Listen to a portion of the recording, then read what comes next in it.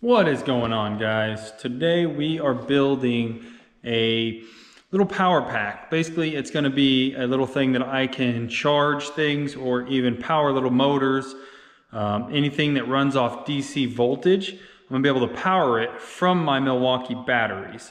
Let's get into it and show you what I'm thinking. So what started this whole project was my little Coleman air pump to air up an air mattress. So the thing gets used once or twice a year whenever I go camping. Runs off D batteries. Every time you go to get it out, the batteries are dead. Last time I got it out, one of the batteries had exploded, corroded all my contacts. Thing didn't really want to work. There's nothing wrong with the motor or the pump itself. It's just all the contacts. So I was trying to come up with a better way to power this thing, and this is what I've come up with. So anytime I go camping or go out to do something, I've always got Milwaukee batteries, either the 12 or the 18 volt with me, just to power, I've got a chainsaw, I've got lights, I've got all kinds of Milwaukee tools. So I usually have one of these batteries with me. So my thought is, how can I power this guy with one of these? Now, I could just run some wires directly from this, my positive, negative, run this motor. Problem is, this is 12 volts. This little motor runs on about 3 volts. So it'll spin it up really fast, you'll burn that motor up, and that'll be the end of that. So I needed something to step the power down from a 12 volt battery or an 18 volt battery to power this or any other number of things. And this is what I found. This is a DC buck converter. So basically a step down converter.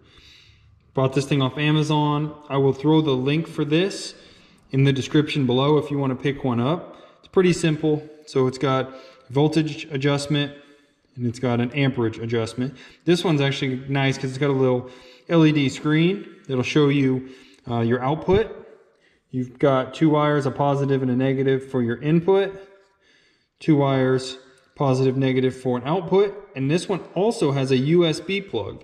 So not only can I run my air pump or whatever else I want, I can charge phones, I can charge anything that'll plug into a USB, or I can run my alligator clips over to, and say for instance, a battery like this, little 6 volt battery, and I want to charge it with my Milwaukee battery, I could do that. Step it down to the right voltage, hook some alligator clips to this battery, and be able to charge that. The other thing I could do with this, if I wanted, is I could take a battery like this, a little 6 volt battery, and I could have that as my input and use this to power things. So it gives me a lot of flexibility on what I can do. Now, you could make this super simple. It's not what I've done, because I apparently like to make everything hard, but you could take this guy, have 2 wires running out, hooked to a battery, 2 wires running out the other side to plug into whatever you wanted. Could be its own standalone thing. What I've actually done is I've 3D printed some parts. Basically what I want to do is I want to mount this to the box. So I've 3D printed a box here. Want the wires to be inside. I've got a lid to go on the back of it. Back of this, you want some airflow. So I've got a place for some air to go in and out. I'm going to run my wires out of these holes. My lid has the cutouts for getting into the screws for the input and the output. Then what I'm going to do is I've got this, which is from a Milwaukee M12 drill. So if I mount this guy here, run some wires off of it, I'm going to be able to take that M12 battery, snap it on there to power my system. But I also wanted to be able to use M18 battery. So what I've done is 3D printed this guy for the M18 battery to snap into. Now what I'm able to do is take a blue spade connector, pull the blue insulation off of it, and then what that'll do is that will set right down in there, and that'll give me my prongs for my positive and my negative. So just for an example,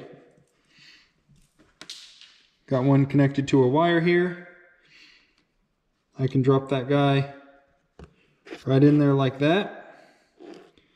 This whole thing got plates for the wire, bolt together on top. Then I've got a positive and a negative coming out. I'm going to mount this to my lid, running the wires once again back inside that box. Now this design, I just pulled this off Thingiverse, so that was something that was existing. Pretty slick design.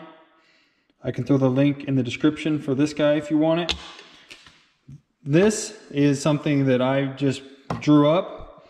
Basically there's a back panel that comes with this. It's supposed to bolt to the bottom. I was able to get all my measurements off of this, figure out all my hole locations and get everything lined up. So we're gonna go ahead and start getting this thing put together. I'm just gonna time lapse the assembly process and then show you how it works.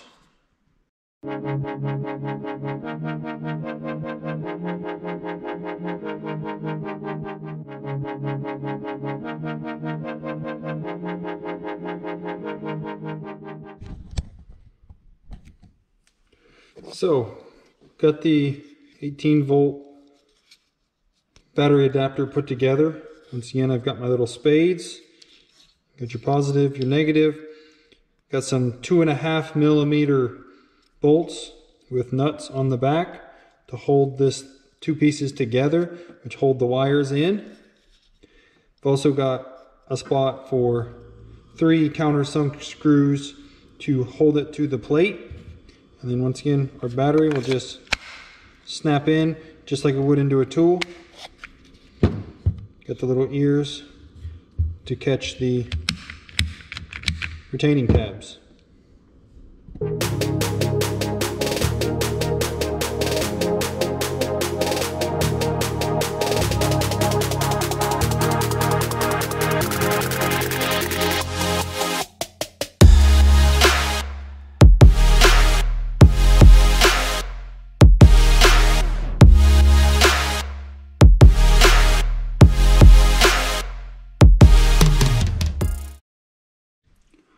So this is where we're at. We've got our buck converter mounted.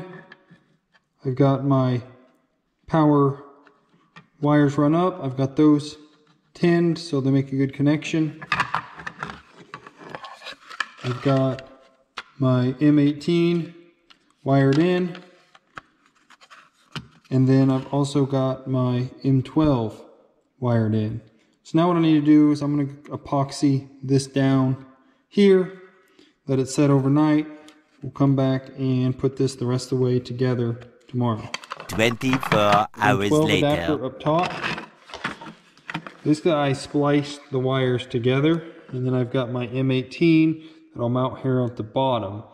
Now, what that means is, if I've got a M18 battery on here, I cannot put an M12 on here.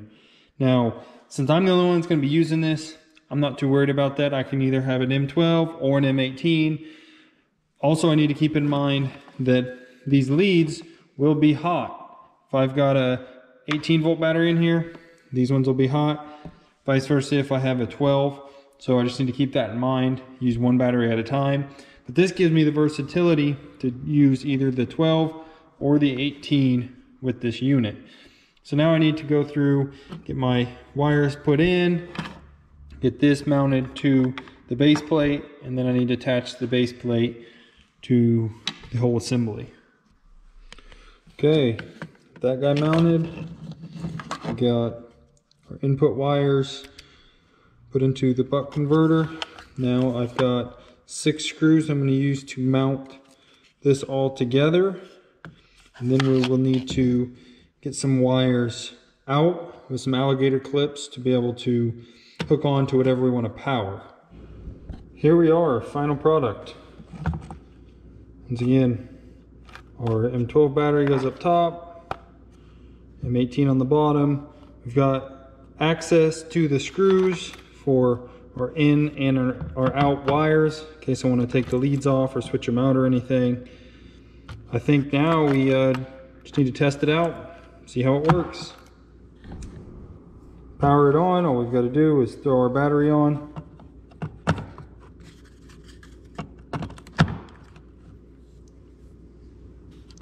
It's going to turn the screen on.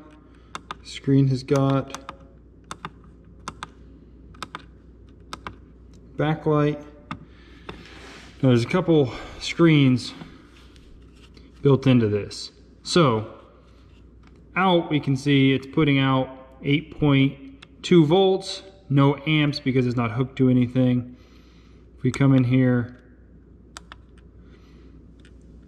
it'll show you out, F0, F1, it's going to show you what's in, so 12.2, that's our Milwaukee battery. And then if we come to F0, I believe it is, it flashes. Okay, F0 is out.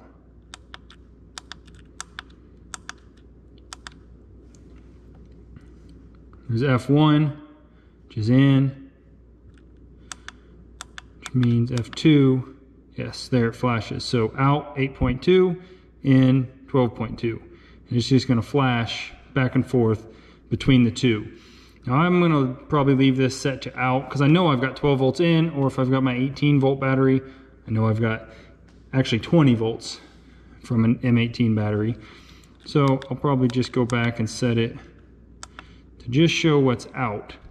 Now we've got voltage adjustment, amperage adjustment. You're not going to see anything until we get something hooked up to it on the amperage. But for instance, if I want to use the USB port here to charge a phone's going to be 5 volts. So we can see we can just dial that down.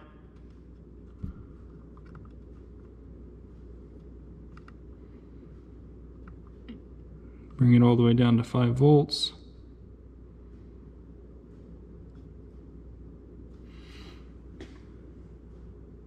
Doesn't have to be exact.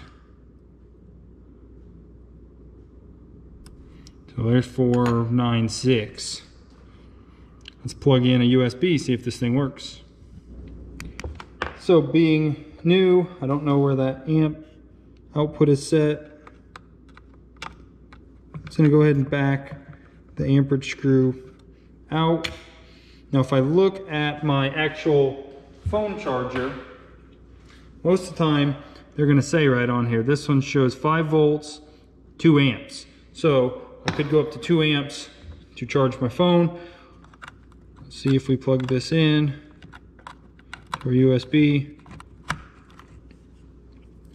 So we've turned our amps all the way down, so I'm probably gonna have to turn that up before we see anything. You know, actually, I do believe this has a USB setting. You have to turn it to USB before it's going to output your USB. So let me unplug that. USB. Hit enter. There I get my USB light. Now let's see what it does. So there we can see our amperage output. There my phone screen came on. It's recognizing a charge. I'm gonna see if we can increase the amp output. And we can't, so that tells me the phone is probably metering that it's only taking about half an amp charge. So 4.95 volts, about half an amp charging, and we can see that my phone is charging. So that's one of the uses that we could use this thing for, with just powering or charging something with a USB. Now if I want to run something, so like I said, I want to run this mattress air pump. I turned it off USB, back to it's showing 5.9 volts out, no amps in. Let's hook it up to my pump here.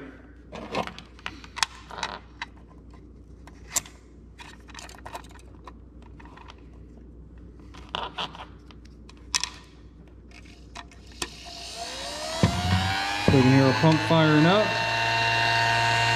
We got air coming out of it. Now if I want to run this thing a little faster, I can come in here.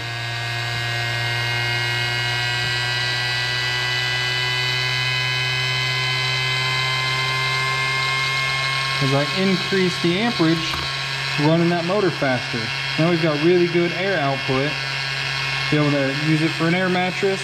Anything else that is DC powered, this thing's gonna work awesome for. Now on this, what I might actually do is just solder some leads off of each of those. Run them out the hole here, so I have connection points just on the outside where I could hook right onto it. Maybe even a bolt into the bottom of this, wires right into the back of it, gives me almost like a battery, positive and negative battery leads to connect to my pump.